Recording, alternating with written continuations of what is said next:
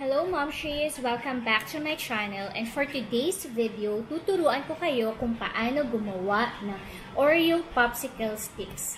Kung gusto niyo malaman kung paano gawin, just keep on watching. For our step 1, we need to crush the Oreo, but in our case, kinrush na namin siya kanina. And then for our step 2, we have to cut it like this. Yan. So, kapag na-cut na natin siya, lalagyan na natin siya ng milk. So, ganito po.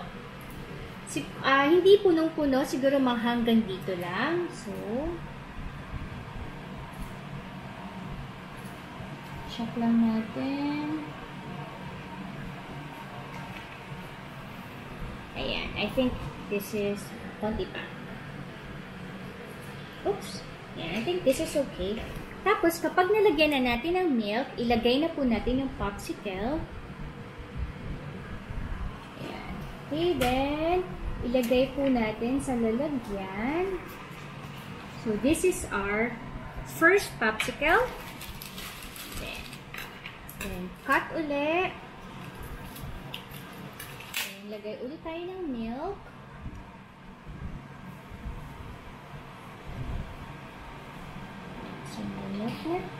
And then, lagay lang po natin uli yung popsicle sticks.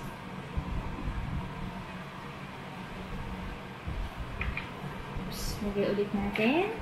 Kailangan makahanap kayo ng lalagyan na ganito para pag nilagay natin siya sa freezer, tatayo siya. Then, cut again. Pour milk.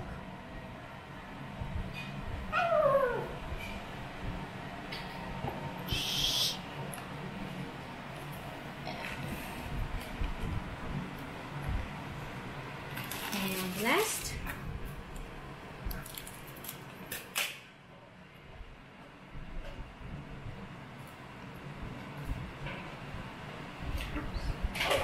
medyo madami.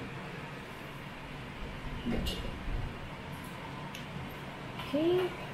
And then, lagay na po natin yung popsicle sticks. Ayan. So, ito na po yung ating 4 Oreo Popsicle Sticks, and then, ilagay na po natin siya sa freezer, tapos, check na lang natin from time to time kapag matigas na siya.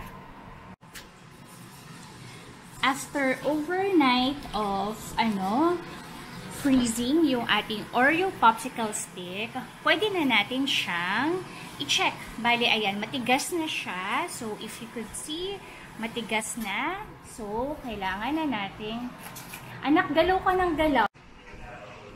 So, after overnight na nilagay natin sa freezer, ready na ang ating Oreo Popsicle. So, matigas na siya. If you could see, ayan, matigas na siya. So, hindi ko alam kung paano natin siya bubuksan, pero i-cut na lang natin siya. So, let's cut it. Para mas madali natin. Ayan na siya! Medyo tumutulo siya kasi